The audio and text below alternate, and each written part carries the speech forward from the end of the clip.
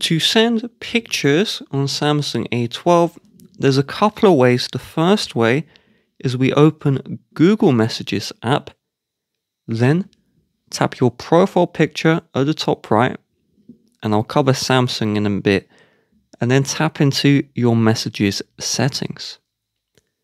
From this one, we will want to turn on the RCS chats. So tap on RCS chats, make sure this is on and your number is verified.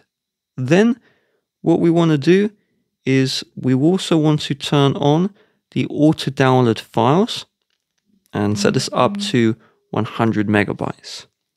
Then head out of here and we're going to go into send photos faster. If we want the best photo quality, you'll want to turn this one off. So if people are complaining the picture quality looks bad, leave this off, or you can turn it on if you prefer it. Then we'll just go in and we should see this icon here. Now the other person on the other end would have to have at least MMS turned on. It should be on by default, but if it's not, you have to ask them. So tap the camera icon here. And so send pictures, we can use video, use a GIF. We're just going to use this video. And so it says Google Photos link. So if you use this, it's going to send a link and not the video or the photo. So let's choose video instead.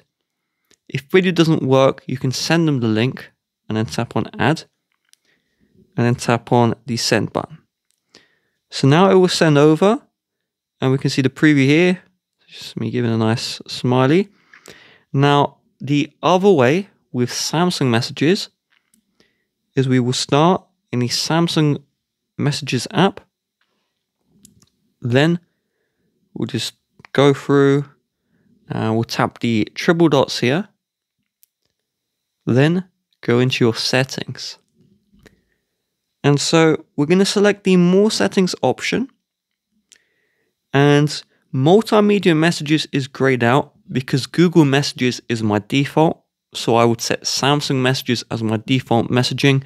If I wanted to tap into this and tap into multimedia messages, make sure that is on, and then we'd repeat the same instructions as earlier.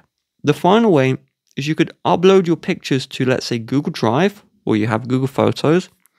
So you do this from your Photos app, and you tap on the picture or video, and then tap the share icon here.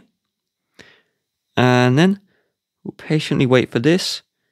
If they're nearby, you can even use quick share to just send it over. Or we can go into WhatsApp. We can send it as an email. But you'd want to choose the Google Drive to tap on Drive.